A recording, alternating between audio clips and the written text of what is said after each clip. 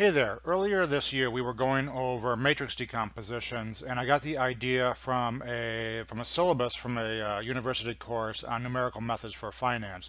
And we had done LU decomposition, I believe we did SVD decomposition, and someone asked me around that time to also go over Cholesky decomposition. And so I'm going to do that in this video. So it's very similar to LU decomposition in terms of finding the solution to a system of linear equations, but perhaps more useful for people interested in computational finance is you can use it to produce data series that have some sort of statistical correlation between them. So in this video, I'm going to quickly go over the solution to the linear system of equations, and then probably spend a little bit more time on creating correlated data series. So let's just jump into it. Okay, notebook. To be honest, the only time I've used Cholesky in my professional career was building something called unscented Kalman filters. It kind of has a funny name there.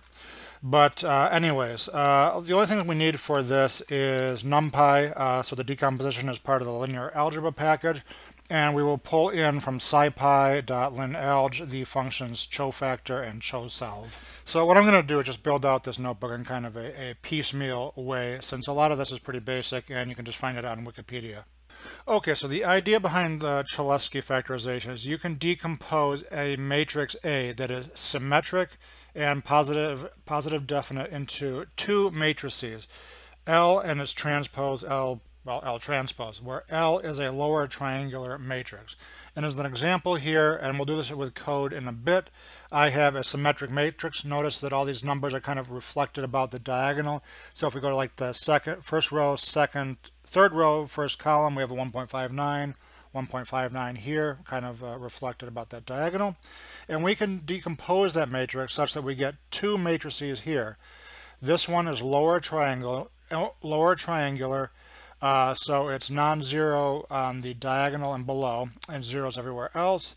And of course, its transpose is obviously the transpose is just going to be an upper triangular matrix. So right away, you can kind of see the connection with LU decomposition.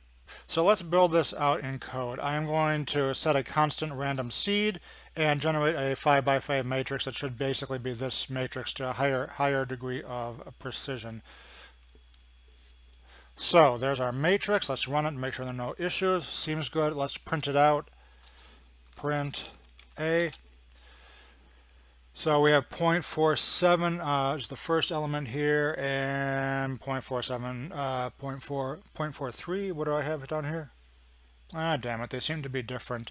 No big deal. I thought I had chosen this random seed in my test code, and then I copied the matrix, but obviously I copied the wrong matrix. So let's just get rid of this print A. Let's redo this and round it to 4 decimal places. So this is our matrix. Let's do a decomposition of it. Let's get L and L. We'll get L, and then we can multiply it by its transpose, and hopefully we'll get back this original matrix, which we called A. So down here, let us say L. That's going to be our lower triangular matrix, and the function is in our Numpy linalg package, and it's called Cholesky, not surprising, A. So let's just print out A. Let's put another space here, print A.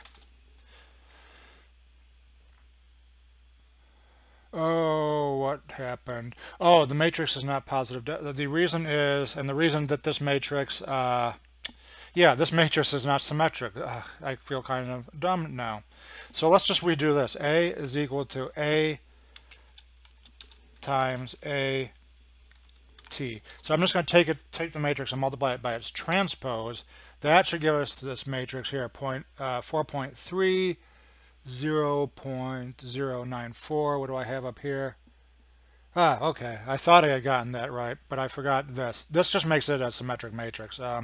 Obviously, a matrix times its transpose is going to give you back a symmetric, positive, definite matrix. Okay, we do our Cholesky transpose, decomposition, and I printed out the wrong matrix. Hopefully this whole video is not going to go this way.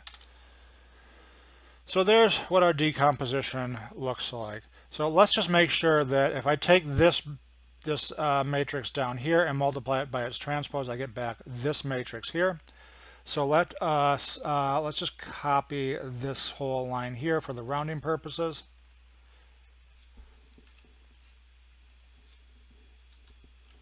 And I don't really care about printing out the decomposition right now. So print L times L transpose.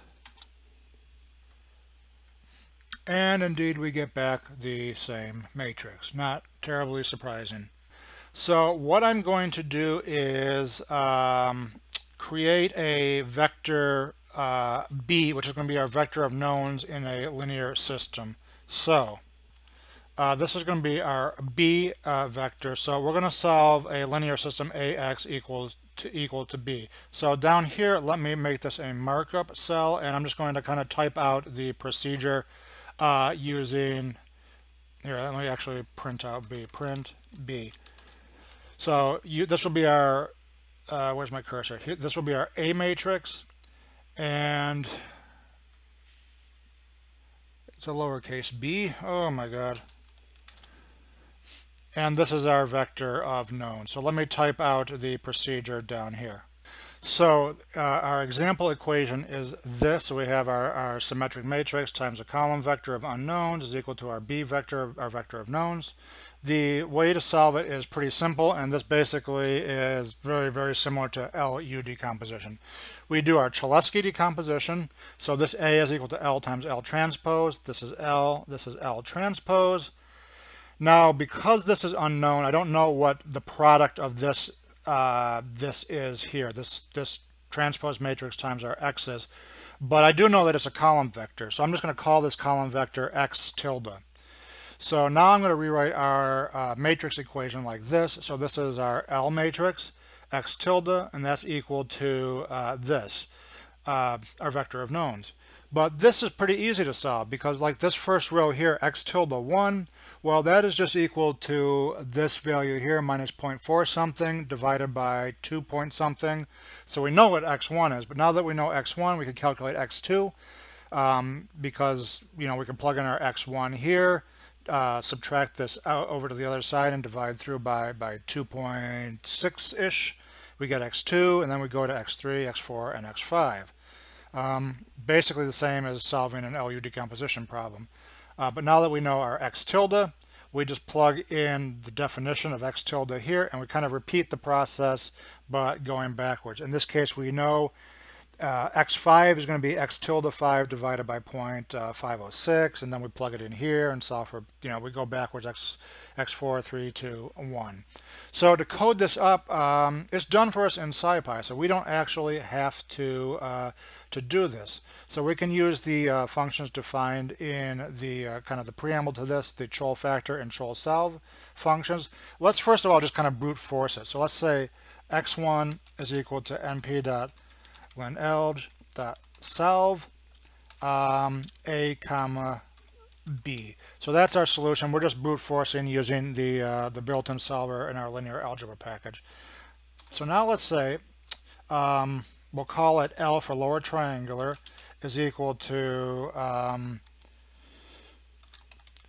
Cho factor, not Chol factor. A, and I'm going to set a flag lower is equal to true. You can have this return either a lower or upper matrix. So the upper triangular matrix would be the transpose of the lower. Some code like MATLAB actually returns the upper by default. So I just want to make sure we're doing the lower because that's what I did in the kind of the write-up for this. So now let's call our solution x2. That's going to be equal to Cho solve. I keep wanting to type Chol solve L and B. So we pass in our Cholesky information and our vector of knowns, and that's going to be x2. So let's just print x2, and let's make sure this actually runs. Yes, it does. And let's go up here and print x1. Hopefully we'll get the same results. So the first element, 1419 looks Good. Let's just check it explicitly. Let's do an np.all close x1 comma x2. True. Not surprising. Okay, let us move on to generating correlated random variables. So what I think I'm going to do is first set a new random seed. I want to, let's just set it to 18. I want to just show the procedure first and then kind of talk through the explanation as to why it works. Now suppose we have two random vectors. Let's call them x and, here we'll just do x and y, and I'll call them capital. Just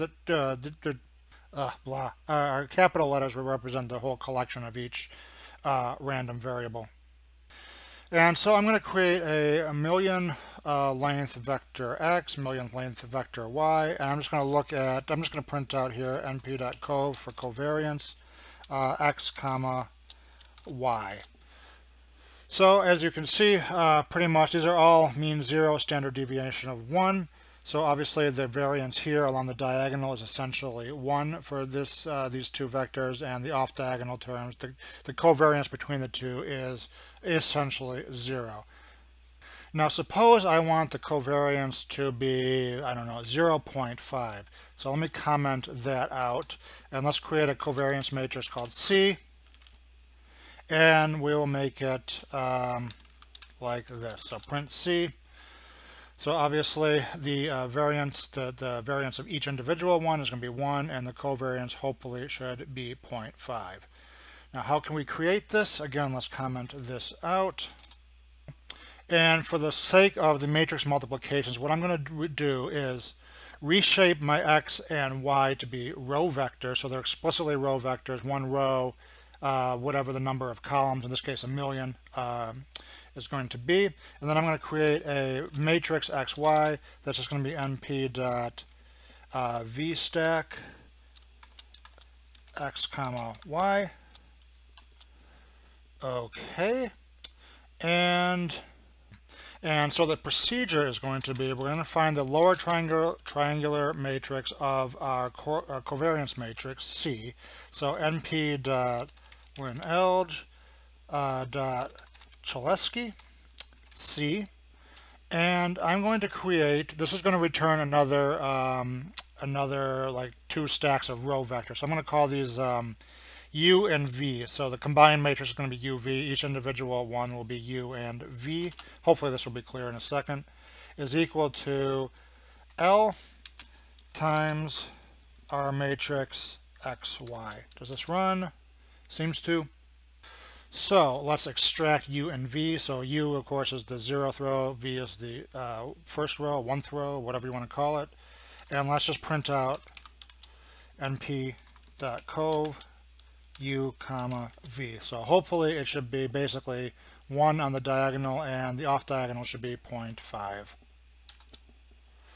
And that's what we get to within some statistical noise here. 1's on the diagonal, 0.5's on the off diagonal. So why the hell does this work? So let me come down here and make this a markdown cell and kind of do a little bit of explanation. Okay, so I'm not particularly happy with this write-up. I am going to upload the notebook, of course, to GitHub, but I need to head out of town as soon as this goes live, so I will probably not kind of fix this. I think this is kind of clunky until I get back in maybe 10 days or so. But this is basically here. We have two normally distributed random variables, x and y. So mean 0, standard deviation of 1. We can write the covariance as the expectation of x times y transpose. And if these two vectors happen to be the same, that covariance is essentially just the variance, and that's just equal to 1. And if they're different, it's equal to 0. And this is just basically a fancy way of saying if you have a ton of vectors, the covariance is the identity matrix. Again, it means 0, standard deviation of 1. So suppose we want to have a covariance matrix C, and we can do the LU decomposition here. So C can be decomposed into LL transpose. Now consider what happens if you have two random variables stacked. It could be more than two, but your bunch of normally distributed uncorrelated random variables in V. and we want to construct a matrix U such that U is L times V. What is the covariance of this resultant matrix U? Well, UU transpose can be written like this. It's the expectation of L V times the transpose of LV again, and of course you can kind of distribute through, this is just linear algebra. You flip the order and transpose both of them, so this is equal to the expectation of LV, V transpose, L transpose. Now expectation is a linear operator, so we can pull the L out to the left and the L transpose out to the right. Remember, order matters here. This is matrix manipulation, so we have L, the expectation of V transpose, and L transpose. But this here, we just said it's the same vector, uncorrelated vectors. So this is the identity matrix. So we just get back, I need to put an I in here.